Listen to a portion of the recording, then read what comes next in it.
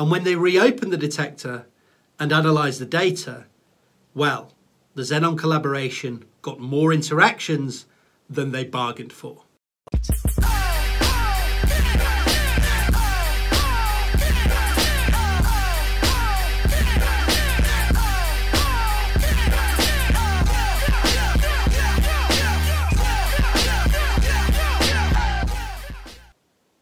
What's up, you scholars of enlightenment? Today we're going to start with a question. So, what do a displaced dwarf lord and a 3-ton underground tub of super purified ultra chilled xenon have in common? Well, they both want to be king under the mountain. Long live the king! Long live the king! Because this is the story of how the dark matter hunting Xenon collaboration discovered a mysterious excess, and in doing so might have taken some of the first steps towards unravelling one of the universe's most difficult and puzzling mysteries: dark matter. What the fuck is going on? 85% of the matter in the universe is so-called dark matter, which we cannot see and which we know very little about. That's a great embarrassment for us physicists, something we're usually only used to experiencing everyday social situations. But how do we know that this dark matter is out there if we can't see it? How? Well, like the wind, even though we can't see it, we can see its effect through its gravitational interaction with regular matter. The rotational velocities of stars and galaxies, as we proceed out from the galactic centre, remains higher than we would expect if all the matter that existed in the galaxy were visible. That gives away the existence of an additional hidden matter or dark matter, and an immense dark matter halo.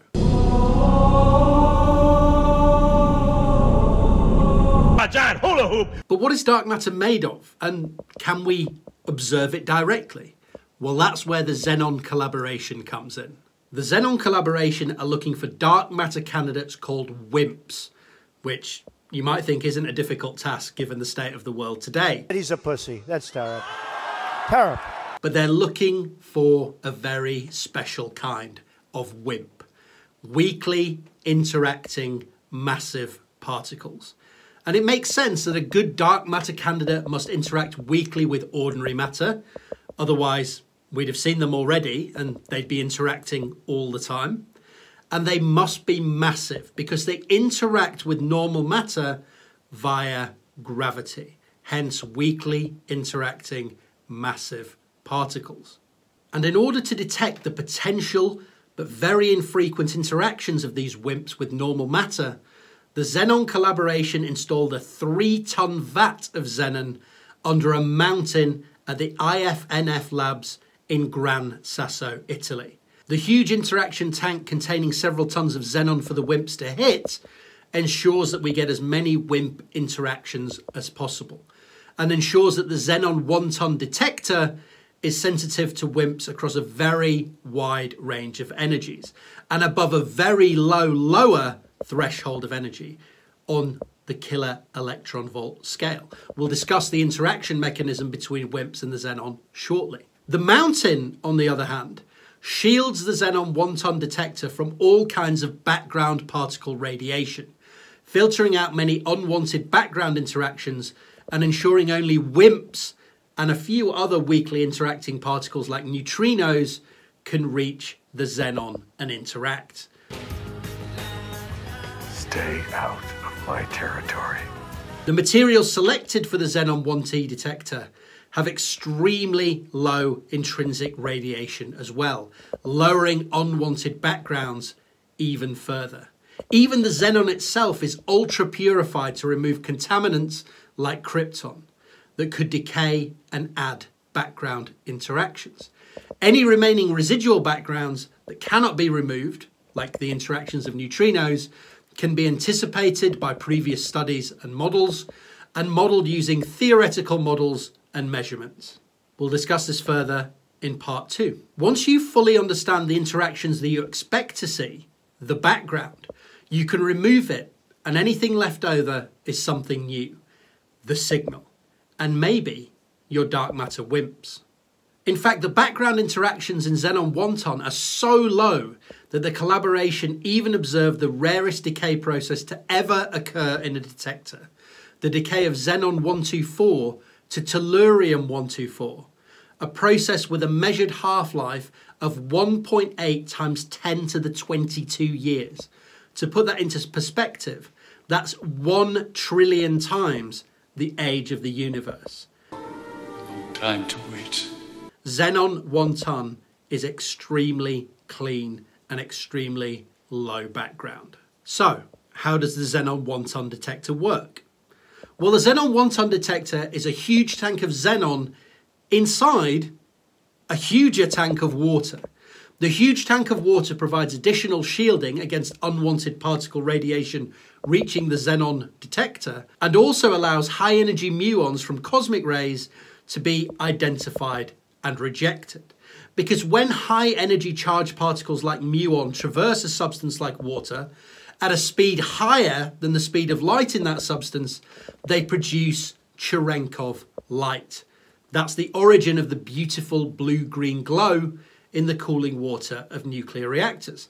So if we see a track in the water tank that lines up with a hit in the xenon, we know that it must have been something like a muon, and we can reject it from our analysis. Now get the fuck out of here. Inside that water tank, you have the huge central tank of 3.2 tons of xenon. The xenon in the lower tank is liquid, while that at the top is in the gaseous phase. A central volume of 2 tons of xenon is used to detect anything that makes its way inside and interacts with the xenon, including, and hopefully, our weakly interacting massive particles, our WIMPS. And this central 2 tons of xenon is where the magic happens. It's electrifying. It's exciting. When a particle reaches the xenon from the outside, it can interact with the xenon nucleus or the xenon electrons. This causes the xenon nucleus or electrons to recoil and leaves a trail of excited xenon and ionized electrons. The excited xenon isomers then relax and release a prompt flash of UV scintillation light, known as S1, signal 1. Meanwhile, the ionized electrons from the track drift to the top of the chamber under an applied electric field. Once they reach the liquid gas xenon boundary, they excite and ionize more gaseous xenon, causing an additional flash of light, S2, signal 2. Photomultiplier tubes in a 2D pattern on the top and bottom of the xenon tank reconstruct the X and Y position of the initial interaction, while the delay time between the first and second flashes of light and a known drift time for free electrons in liquid xenon under a known electric field allow the Z position, the depth in the tank, to be calculated. This allows Xenon1T to have a full 3D interaction position reconstruction. Where did you come from? Where did you go? The Xenon collaboration allowed the Xenon1T detector to take a physics run from 2016 to 2018 to allow as many interactions in the xenon as possible. Keeping the detector functional and stable for such a long period of time against temperature fluctuations, power cuts, etc. was a monumental achievement. And when they reopened the detector and analysed the data, well, the Xenon collaboration got more interactions than they bargained for. Could this be dark matter? Well, to understand the results, you'll have to wait for the next video.